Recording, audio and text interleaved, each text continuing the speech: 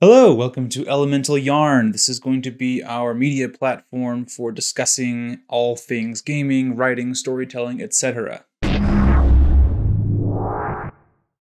In this video, I wanted to talk about character objectives. Now, whenever I sit down to write, I always battle with this one aspect of storytelling.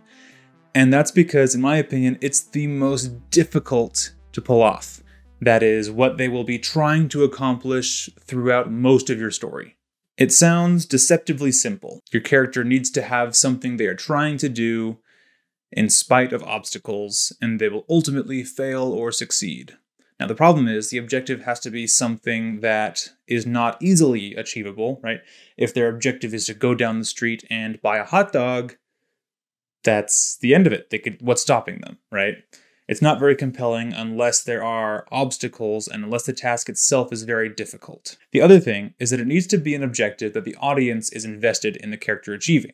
It needs to be something that me watching or reading or consuming this media, I want a certain outcome, or I'm worried about what the outcome might be. In either case, I'm invested. And I think the third main thing that you need in a character objective is you need that objective, that primary goal. It needs to be something that you can grab onto. It needs to be something that you can recognize. You know when you've done it. So, for example, if you had a character objective to live a happy life, when do you know that they've achieved that? Unless there's something else that signifies them living a happy life. If it's to marry the prince or princess, then that's something you can grab onto. Okay, well then at that point we know live happily ever after. But if it's just generic, it's just a loose idea like, oh, I want to be a better person. How do we know when the characters accomplish that in the story? Unless there's something tactile, unless there's something specific that they're trying to do, and we know when they've done that thing. So those are the three things you need for an objective. Actually, I'm going to do three like this. Three? I kind of like this three. I don't know. No, wait. 1, 2. Yeah, 3. Anyway. So it needs to be something achievable but difficult. It needs to be something the audience is invested in. And it needs to be something specific and recognizable. Frequently, I go to write or outline, and I find that I don't have a good, solid character objective to carry the story. And I got very frustrated the other day and realized, well, hell, I'll just make a resource that I can use so that I have something to look at and then shuffle through and figure, okay, well, which one of these? Oh, here's a good objective. So I made some cards.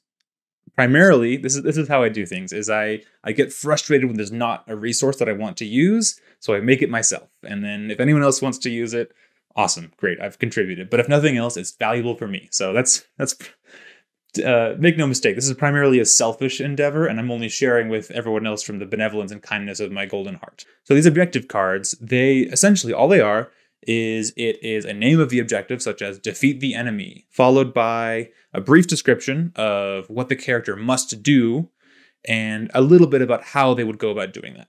And then underneath that, I've got a list of obstacles. And these are mostly just like phrase length prompts. It's not a blueprint, right? It's not going to tell you exactly how to do it. It's more of a prompt. And then lastly is the endings. Just like just a couple of like phrase length prompts about how the story could potentially end. The other main challenge with this is I need to figure out how to distill every possible character objective that you can write into a short list. So I think I'm getting there. I don't think it's perfect, not even close, but I've come up with a list of 15 objectives, and one of them is kind of a catch-all for anything that doesn't fit in the other categories, and that's just called accomplished greatness, whatever that may be. If that means winning the spelling bee, or if that means building a really cool rocket, that's like the catch-all for anything that's not one of the other 14. So how do you use these objectives? Well, in my mind, there's 3 different ways you can apply them. Everything's in 3s. That's lovely. 3 is a very important number. 3. So the first use is the main use, in my mind. And that is your main character's primary objective. That will supply the main tension for your story. Now, when I say main character, that could be a group character, it could be the football team, it could be two characters in a buddy cop thing. It doesn't matter. Your main character, that's my keyword for the main driving force in the story that the audience is most invested in. So that means if that's your primary objective, that means it'll be set up in the first act.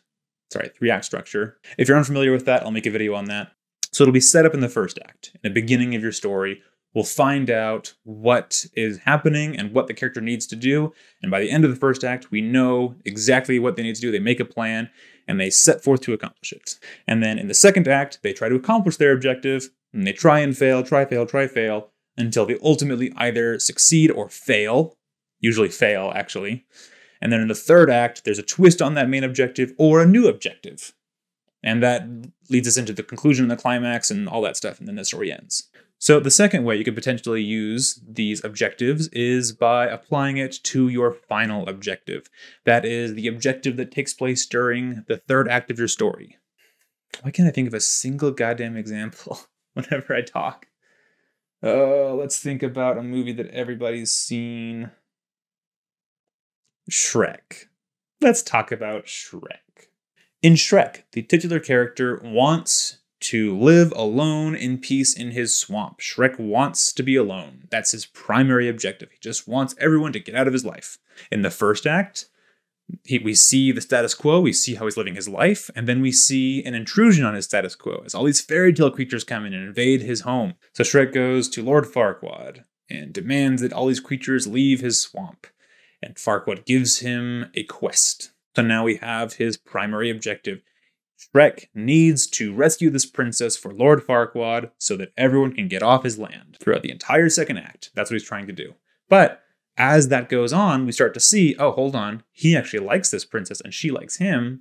So maybe his objective is changing. He sends Princess Fiona to Lord Farquaad and goes to live alone. But even though that's what he was trying to do and he succeeded, it's not a happy ending yet.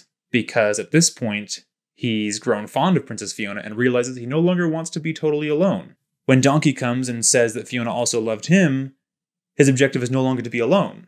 He is alone. He's accomplished his objective. The story should be over, but it's not. Because he has a final objective, and that is to marry the princess. So that's another way you can use these objective cards, is to use one of them as the final objective, the third act objective. Even a lot of the endings from my objective cards lead into a different objective card. So for example, I think several of them I have, one of the potential endings for it is it leads into defeat the enemy. Because that's how a lot of stories end anyway, is they start out a certain way and someone's trying to unravel a mystery or they're trying to rescue some people or something, and then it ultimately becomes defeat the enemy because their plan failed and now all that's left to them is to just win. The third way that you can use an objective is to use it for a subplot objective. I wondered how many times I've said the word objective in this video. So a subplot objective has something to do with the main objective. It's either parallel to it, or it reinforces the main objective, or it acts against it. In any case, it's directly related to the main objective. If it's something totally separate, then it doesn't belong, and it's part of a different story. Let's go back to Shrek, why not? Donkey is a subplot with Dragon. It's only got a few scenes, but that's all we need. For Donkey's subplot, I guess Act 1 would be meeting the dragon and being terrified, but then ultimately realizing that he likes Dragon. Act 2 is finding Dragon, and they get together, and they win. Yay! But then Act 3 is realizing that Donkey also wants to help Shrek. So he and Dragon work together to do that, to help Shrek accomplish his goal.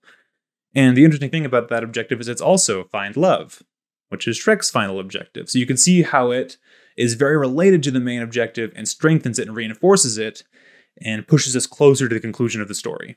And that's what a proper subplot should do. So my hope is that these cards will be useful to somebody out there. If not, I'll be using them. I'll be adding to them. I'm not sure how many there will be ultimately. For right now, I've got ideas for 15 of them. I'll probably add to that whenever I come across an objective or a story that I'm like, oh, okay, that one doesn't fit in any of the existing ones. I'll add more. But in theory, there shouldn't be too many, because a lot of them are sort of broad. They encompass a lot of different kinds of story. My hope is that you can take one of these cards and you can look at it and be like, okay, I want to tell a story about a character trying to do this. And then you can look at the steps they need to take to do it, and you can look at some of the obstacles, and that'll generate ideas in your brain. And then you can look at the endings and think, well, that'd be cool. And then you can kind of put those pieces together and then fill in all the gaps and write a really cool story and then make millions and tell everyone that Elemental Yarn sent you. Let's go with that. Well, thank you very much for watching this very rambling, meandering kind of essay video. Thank you so much for staying, if you did, and go ahead and drop a like and all that stuff. This is among the first of my videos of the channel and the whole project as a whole. The whole project as a whole. There we go. That's good English, right? But hopefully you enjoyed it. Hopefully you'll share it with people who might also get a kick out of it. Hopefully you'll find it useful. And I don't know how to sign off videos yet. This has been Elemental Yarn. Thanks for stopping by. No, I don't want to say that. God, I'm almost out of time. I have 30 seconds left. With a good outro. Oh God, the pressure. I guess that's all I had. Video's ending in 10 seconds. Well, too late now. There's no going back. That's how the video ended. I'm not doing a second recording. Well, thanks so much. And the secret to immortal life is... Oh God, I just remembered. You're still watching. That's kind of fun. I can do... Okay, I kind of like that idea. I can talk over here for the full half hour that I record, and then when I'm all done, I look over here to say goodbye. That's kind of fun. All right. I dig it. I will be making more of these videos talking about all aspects of writing and storytelling. There'll be other kinds of content too. If this is too dry for you, if you want something more exciting and entertaining, I will be doing other kinds of things as well. I'll be talking about video games and board games and role-playing games. I've got all kinds of stuff on my shelf over here, as you can see, that I can talk about.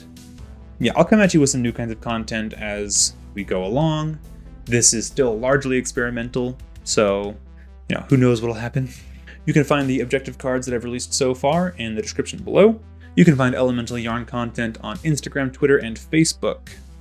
Just type Elemental Yarn and you'll probably find it, but I'll also have links to all my social medias in the description as we try and figure out how social media works. Thanks so much.